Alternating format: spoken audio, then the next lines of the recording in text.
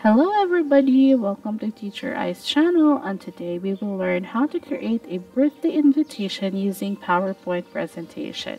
Yes, we will use PowerPoint presentation because it's very easy and I know that you already have an idea kung paano gamitin ang PowerPoint presentation. So are you ready? But before we move on to the tutorial, let me show you first the 3 examples of birthday invitations that I have already made. So number 1 is this construction themed birthday invitation.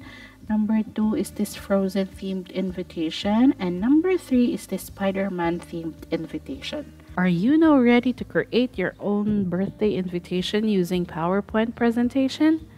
Now let's go to our tutorial. So let's open our PowerPoint presentation. I'm using PowerPoint 2013, but you can still use the older version of the PowerPoint. Click on the blank presentation.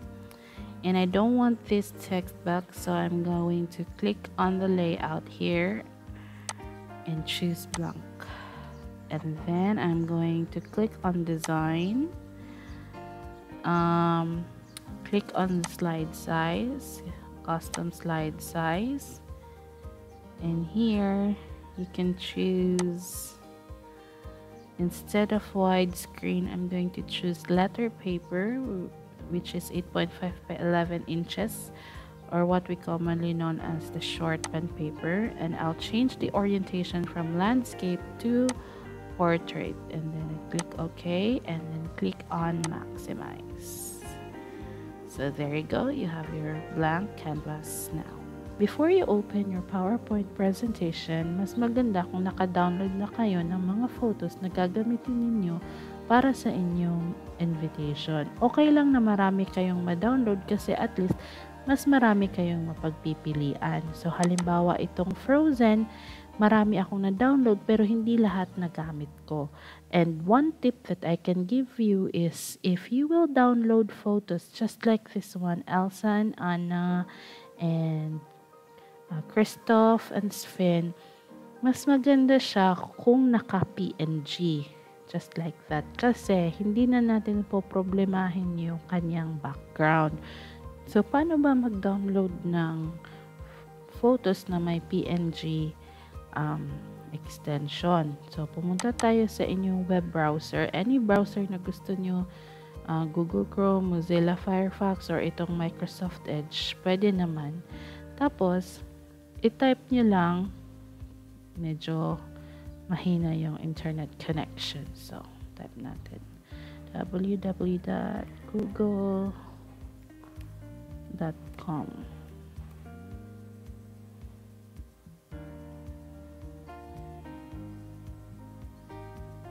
So, i-type nyo lang Anna PNG. And let's wait kasi masyadong mahina yung internet connection namin dito sa bahay. So, ayan. Punta kayo sa images and marami nang kayong mapagpipilian na magagamit nyo sa inyong invitation. So, kung halimbawa ito ang gagamitin mo, i-click mo yan para makapunta kayo sa website para mas mataas yung resolution na mada-download nyo. So, ito is free lang siya kung sa personal use lang siya gagamitin. So, download PNG. I-download nyo lang. A few moments later. Yan, na-download na natin. Tingnan natin dito sa ating downloads. Ayun. Tingnan natin. Tingnan natin sa PowerPoint. Lagyan natin ng kulay muna yung background. So, lagyan natin ng kulay. Tapos, insert. Punta tayo sa insert. Lagyan natin, dito tayo sa pictures. Sa downloads. Tapos, i-click natin to si Anna. Ayan. So, yan yung sinasabi ko. Hindi na natin problemahin yung kanyang background. Kasi kung may background siya, mahirap tanggalin pag nasa PowerPoint presentation ka. So, dapat naka-PNG yung photos na ida-download nyo. So, yung background, lalagyan natin ngayon ng picture or texture fill. Click natin to, tapos punta tayo sa file, and punta tayo dun sa aking na-download na background para sa Frozen. So, ito yung gagamitin ko. Yung background, syempre, naka-JPEG yan. Kasi, background naman siya eh.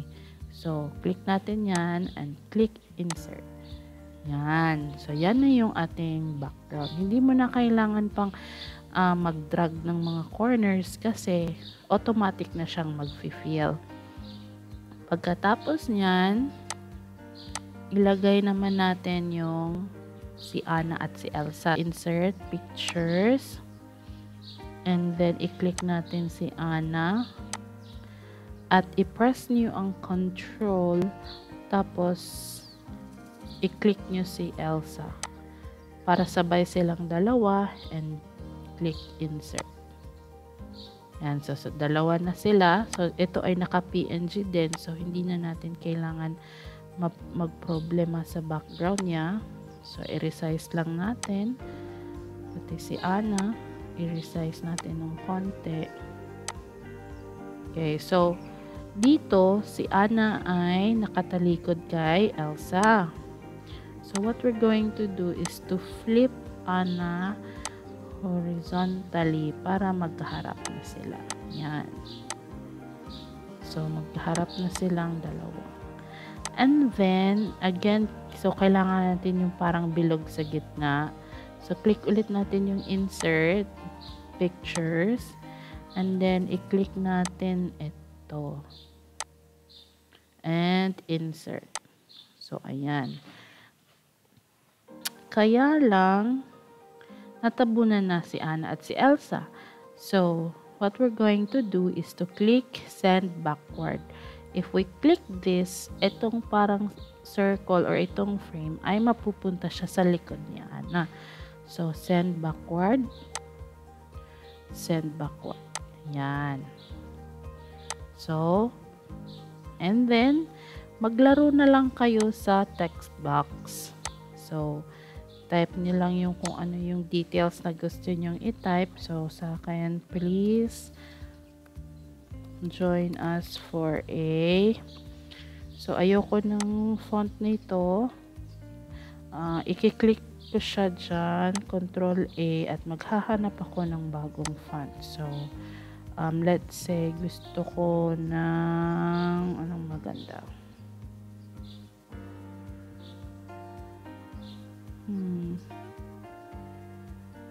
Ito, Bookman Old Style. Try natin yan. Please join us for a...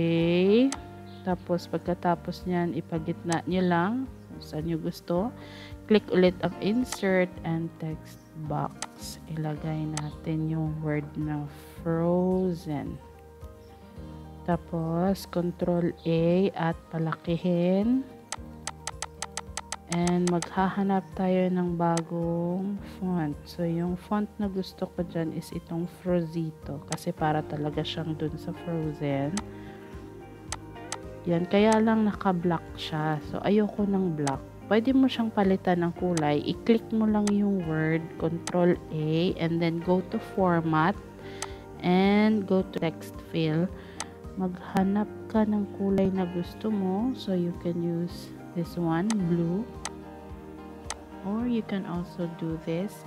Click on the word Frozen and then Control A. Right click. Go to Format Text Effects.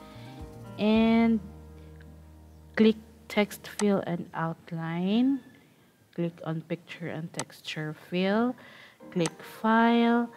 And choose the picture that you want inside your text. So I'll use this picture that we used as a background, and let's see. Click insert, and after that click text effects, and I want to put some shadow. So here, shadow, and there you go. So that one, I like it already.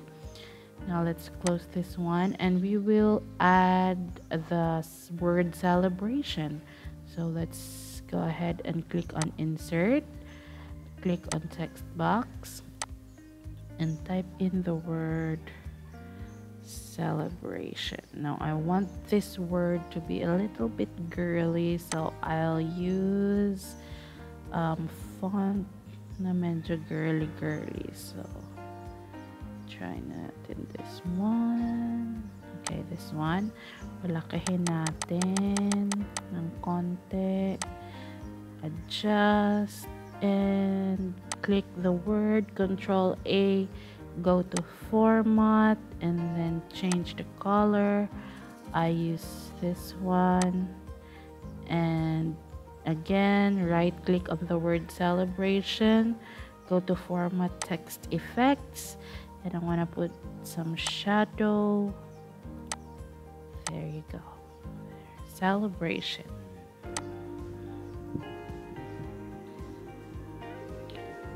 So, kailangan lang natin i-adjust ng konti. And then, again, we click on insert, text box, and then type in the word as. Control A, change the font, same thing. Make it big. As.